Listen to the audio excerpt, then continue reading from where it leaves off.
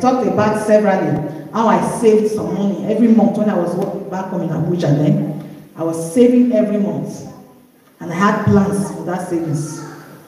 And when I attended Shiloh, and they were talking about Shiloh sacrifice, and I was saying, Father, what should I give? What should I give? Let me find trouble. Let me ask. What should I give? And the Lord said, that one that you have been keeping for the past 1 year.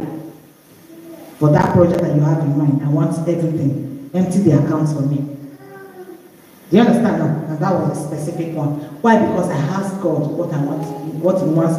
I could have just taken anything and given it. And say, yeah, I'm giving it to God. But I wanted a sacrifice that would speak. Because sacrifice is speaking.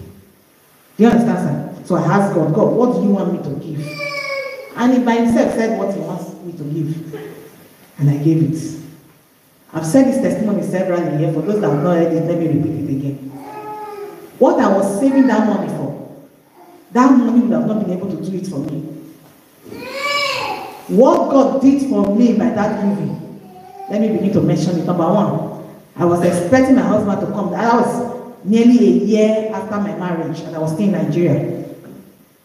And my husband has not been able to bring me here. And I was expecting him to come to visit at least that year. And after 1 year, you know, I think when you marry and your wife is in Africa. And I'm saying, I want him to come. And Daddy said, they did not give me permission for work. I will not come.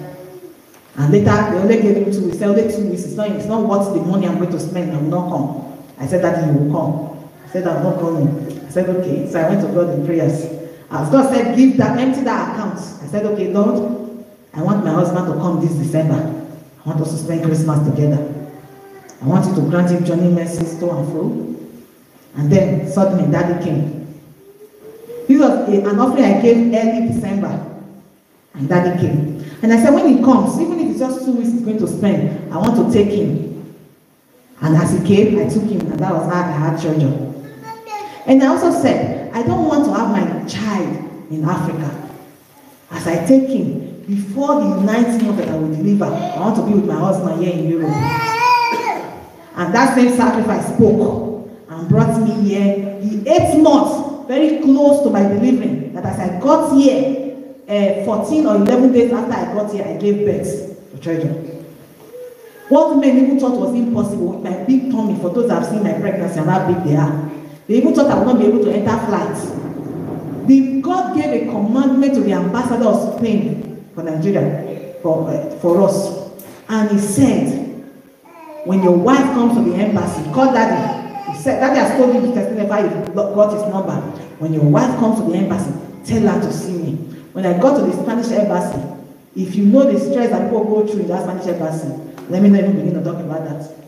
When I said I wanted to see the man, they were asking at the counter, do you know him? I said, no. He said I should see him.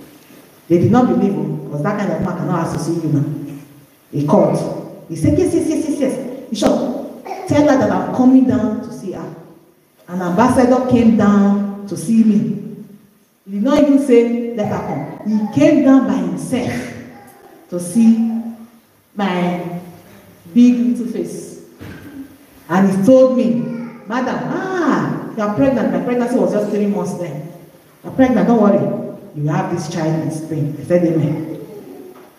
By the 8th month, when I was finally able to rally remember the document that was required, all the stress of go back tomorrow, go and bring another document, and I was traveling from Abuja to Lagos, all this, with pregnancy.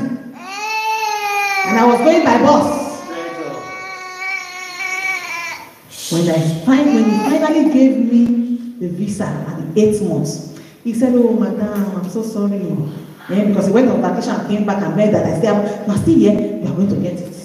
He said, your belly is so big, oh, they may not allow you to fly, but don't worry. When you give birth, come back, I will give you visa and your daughter. I will give you and your child visa to go. And I rejected it. I said, I must have my child in Spain with my husband.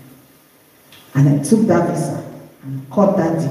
We bought tickets. All the provisions came. It was just God that was making people to respond. We bought ticket 1,000 something, because it was just 3 days interval. That was how I landed here. I came here about 11 days after I gave birth. The 100 and something thousand that I had in my account, because I was saving 10,000 every month for my salary. Then it seemed big, but now it's nothing. The 120,000, 110,000 that I had in my account at the end of that year would have not been able to do all this that I'm saying now for me, because I know how much we spent all through this period. Number one, it would have not even bought the ticket that brought that December. It would have not protected him to come and go back again safely. It would have not provided the job that he needed to have to be able to invite the wife. It would have not given him the flat that he needed to be able to do family reunion. It would have not even given him the connection with the ambassador to say, I must give you your visa. It would have not even bought the ticket that brought me here. So every time God says release and we are holding back, we are stopping ourselves. We are hindering the big thing that God wants to do for us. That seed that you are holding is nothing compared to the harvest that will come if you just sow it.